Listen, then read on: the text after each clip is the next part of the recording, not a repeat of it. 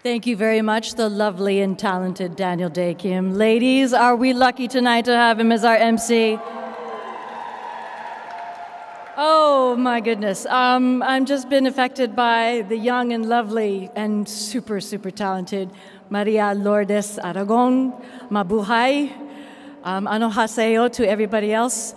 Yoroshiku, ni hao, and good evening. Thank you so very much. It is my pleasure to present the APAICS Leadership Achievement Award to my very, very special friend, the gentleman from, well, I don't know, sometimes he's a gentleman and sometimes he's not, from California. But he's all our friend, correct? Congressman Mike Honda. I have a script here that I will go through very quickly, but I wanted to actually, because APAICS and Kapachi, or KPAX, as it is now known, I have been very, very fortunately associated with this organization for 16, 17 years. Yes, I'm telling you my age. But it is an organization that provides nonpartisan. Let's hear it for all the Democrats here. Let's hear it for all the Republicans here. Let's hear it for all the independents here. Okay. It is a nonpartisan, nonprofit organization that encourages participation and representation of Asian Pacific Islander Americans in this nation in the political and civics process by the mentoring program and by nurturing young professionals from community service age all the way through electoral office. It is an organization that I've been proud to be associated with to help encourage those who might be able to or might be interested in participating in the political process to be the next congressperson, to be the next councilperson, to be the next senator, to be the next potential ambassador for this great nation in representing. And Mike Honda is one of them. Mike Honda is what I call my fellow cheerleader because we two are the noisy ones up here. We are both teachers. As an actor, before I became an actor, I wanted to become a teacher, and teachers are telling stories. It's about knowing about who we are, where we come from, where we want to go, and how we can bring along as many people along the road with us. Mike began as a teacher, and he worked through the school board membership, and he became elected in representing Northern California. I'm a SoCal girl, so I'm going to give it up for the NorCal boy. Northern California, and pushing issues that are important to him: education, immigration reform, civil rights, the environment, and being from NorCal, of course, those high-tech issues. Ladies and gentlemen, he is a leader. He is the noisy one. He kind of gets into your skin. He's really noisy at the karaoke bar, especially after a few tequilas. But I cannot imagine him in the House arguing for these issues and really trying to progress what it means to be an American with this Asian Pacific Islander face. It's something that I have grown to really appreciate. And I always cry when I get up here because I see our heroes. The former Secretary Mineta, Congressman Honda, those who we've lost, Congressman Matsui, Congressman Matsunaga, Congresswoman Patsy Mink, M's, Senator Inoue. There's the I and then M. And Mike Honda is the H. So I said my new acronym is HIM.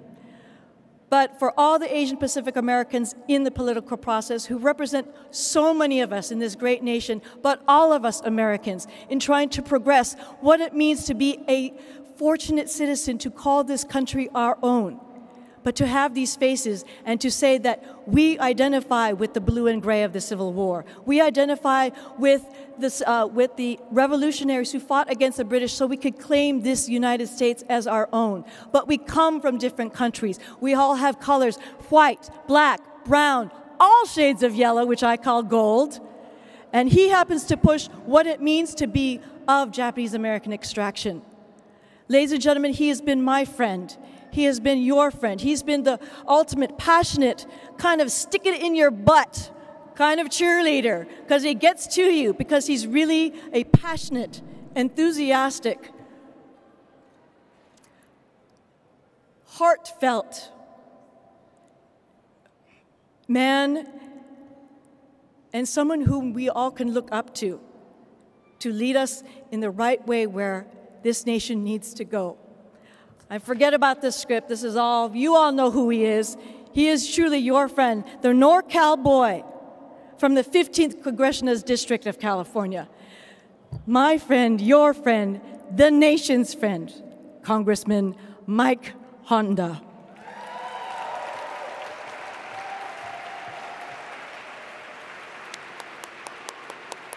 This is the only reason I wore a tuxedo. So generous. Oh, sit down. Come on, you guys.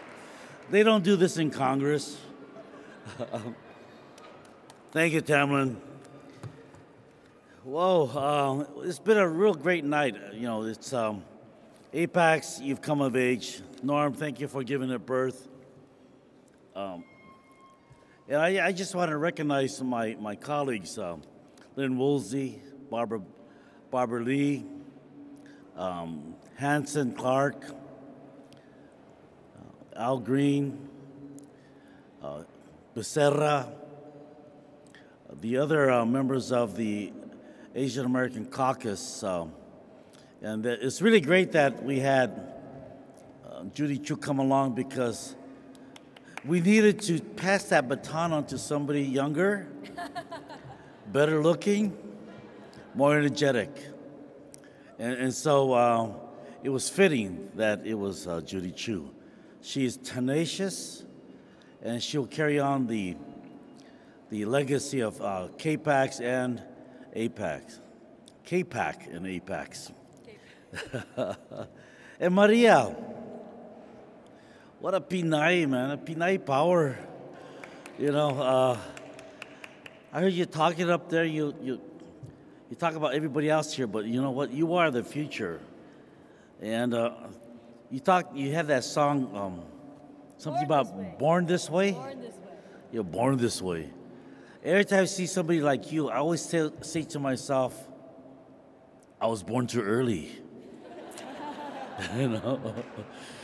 So, you know, you just give us hope. The other part of hope is the people that APAICS have engendered, like Gloria, like Scott Nishioki, he's from Hawaii.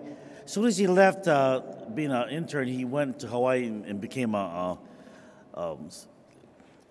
assembly person over there in Hawaii. Gloria's staffer came up to me earlier and said, you have only 3 minutes. So I'll keep it short. You can applaud on that one. You didn't have to do it so quickly. But I have to say that looking out in the audience and in this kind of event, one of the dreams I think that Norm had when he started CAPAC was that CAPAC should be an organization that would be on par with CHCI and with CBC, and that we work with the Progressive Caucus. It's been said that the Tri-Caucus and the CPC, the Progressive Caucus, we make 40% of the Democratic population, and that is leverage. And we are so proud to be part of that legacy that Norm had laid out and the vision he laid out. And then he started something called APAICS. You know, he had a different name before that, but it's still the same vision. Same vision. And that we have young people coming out of those programs. And to the sponsors, I just want to say thank you. And to sponsors, I want to say thank you for responding to this event. And to our sponsors, I'm going to suck up to you again, because next year, we're going to ask you for help again. Because if you think this is great, you know, it'll be great every year, even greater. Not the greatness of Asian Americans, but the greatness of this country. And the greatness that the Tri-Caucus and the Progressive Caucus can work together. Because I have to tell you that the one thing I'm proud of this year is the budget that the Tri-Caucus and the Progressive Caucus have put out for this country. And I know I'm getting political, But this is for all peoples of this country, both Democrats, Republicans, and Independents. For Tea Parties and those who are, so far left that it makes me look like I'm conservative. But it's true. This country is at a point when we need to really work together and to have and employ what we call common sense. And so with that common sense, we can move this country forward. And let it be said that it was because the kinds of work that all of you have done. Let it be said that it's because of the expectations you've had. Let it be said because of the leadership that you've had here this evening and the support that you give to the people here and the young people here. And let it be said that we have never forgotten the blanket of protection that this Constitution gives us. And let it be also said that it's always been our effort to make this country, as it's phrased in the Constitution, to form a more perfect union. And tonight, we've come closer to perfection with our administration and with our efforts all together. So to all of you, thank you for this recognition. And I just want to say that y'all part of it, whether you're in the entertainment business or political, it all makes a difference because we all can make a difference. Maria, you done it. Dan, you made it. Gloria did it. Norm, you did it. And all of you out there, thank you so much for this